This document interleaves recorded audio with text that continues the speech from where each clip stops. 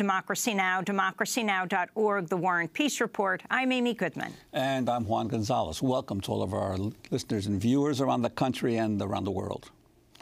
The death toll is rising as massive amounts of rain from Hurricane Harvey continue to flood Houston and other parts of Texas and Louisiana. The Houston Police and Coast Guard have rescued over 6,000 people from their homes, but many remain stranded.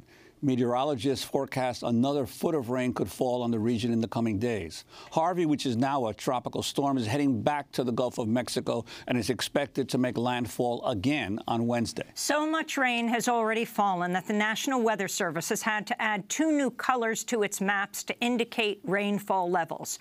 Parts of Texas are expected to top 50 inches of rain, and the rivers keep rising.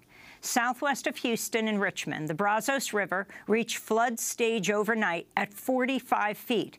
And the National Weather Service forecasts it'll peak at 59 feet on Friday and remain over 50 feet through Sunday. Houston's KHOU described the epic amount of rainfall. I want to show you what a meteorologist has done. There it is. The meteorologist calculates by the end of Wednesday, Harvey will have saturated all of southeast Texas with enough water to fill all the NFL and college stadiums, all those stadiums, more than 100 times. Think about that. More than 100 times. So far, the meteorologist is saying 15 trillion gallons of rain has fallen on a large area, and another 5 trillion or 6 trillion gallons forecast by the end of Wednesday.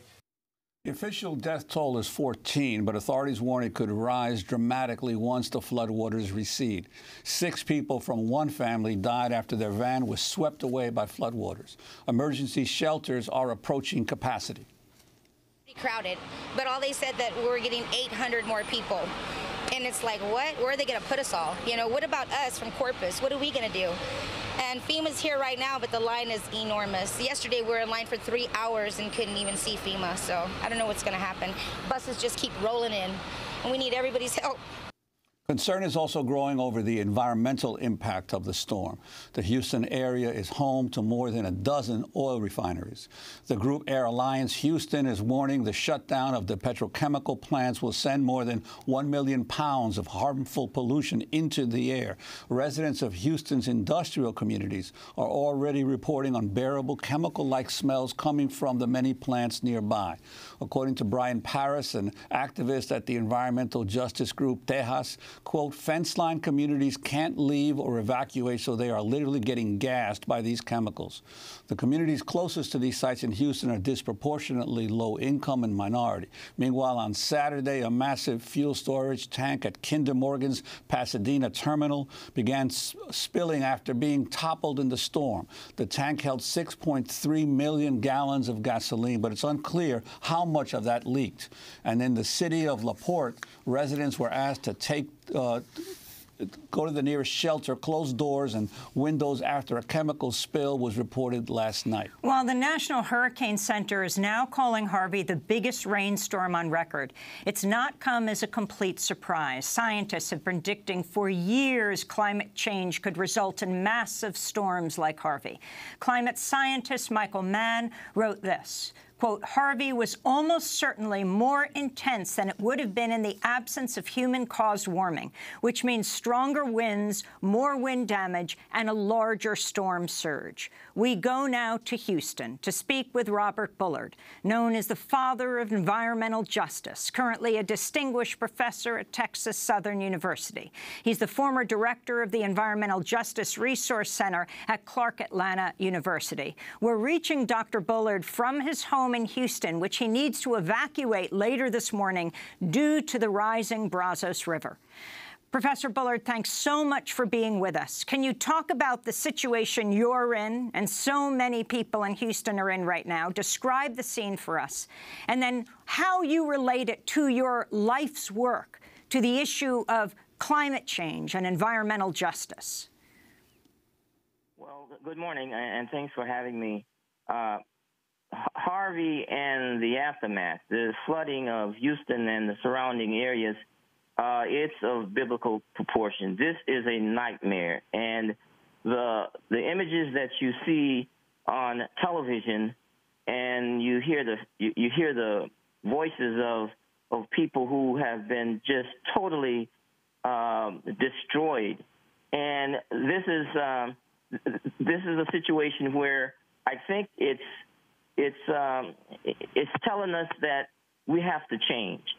We have to change the way we do business and the way that we, as humans, interact with our environment. And this is basically the situation where this storm, this flooding of this city, tells us that there's no place that's immune from devastation. I worked, in New Orleans and the flooding after Katrina. New Orleans was only 500,000 people. Houston is 2.3 million people. And then you look at the surrounding areas, you're talking 5.5 or almost 6 million people. And so you talk about this devastation, it is of historic proportion. And Dr. Bullard, to what degree do you think unchecked development by Houston's officials over the past several decades has created an even worse possibility for calamity when a natural disaster like this hits? Well, Houston is actually was a catastrophe waiting to happen. Given the fact you have unrestrained capitalism, no zoning, laissez-faire regulations when it comes to control of the very industries that have created lots of problems when it comes to greenhouse gases and other industrial pollution, the impact that basically has been ignored for many years. And so the fact that this is, it is a disaster, but it's a very predictable disaster. And those communities that historically have borne the burden of environmental pollution and contamination from these many industries at the same time are the very communities that are bearing disproportionately the burden of this flooding. And so you get this pre-existing condition of inequality before the storm, and this inequality in terms of how people are able to address this disaster because of vulnerability. And I think what we have to do is look at some lessons, not learned from Katrina in terms of the rebuilding, redevelopment, and recovery. And there's been quite a bit of second-guessing of Mayor Sylvester Turner's decision not to call for an evacuation of the city. I'm wondering your take on that, especially given what happened with Hurricane, was it Rita a couple of years ago, when there was an evacuation effort made, but more people ended up dying, about 100 people in the gridlock that occurred as people tried to leave a city as large as Houston's? Well, it's easy to second guess, but the fact is that trying to evacuate, 2.3 million people on these highways is almost a task that's impossible. And so I don't think there was anything that you can say, well, why is it that the mayor and the county judge decided to go this way? When you look at the problems of logistics and trying to move this many people on these highways, getting out of the city, that probably was not a good choice to make. And so I think the decision to have people shelter in place, and no one could predict the what happened afterward. And so I think the best that we can do now, instead of pointing fingers, is pointing to solutions and pointing to way that we can address the many problems and challenges that we face today. And having to evacuate and leave your home and go out there and not know what's ahead of you. I mean, you have your life, and I'm blessed. And that when you see those images, you can see that this is pain.